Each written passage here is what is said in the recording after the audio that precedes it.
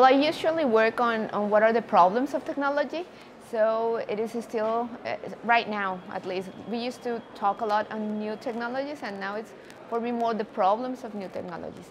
But the point is that I think in our countries, really what we need to do is to improve what we are using currently rather than thinking on the new ones.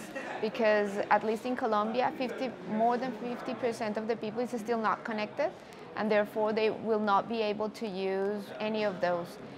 What happened is probably what is called artificial intelligence is just the way to better use the capacities of computers to compute and so on. That I think would be good, but the problem is with the gap of connection. It can have a lot of harm to certain people. So I think that any technology can be very good, but as long as there are gaps or the digital divide or connectivity and all those things, there's going to be problems.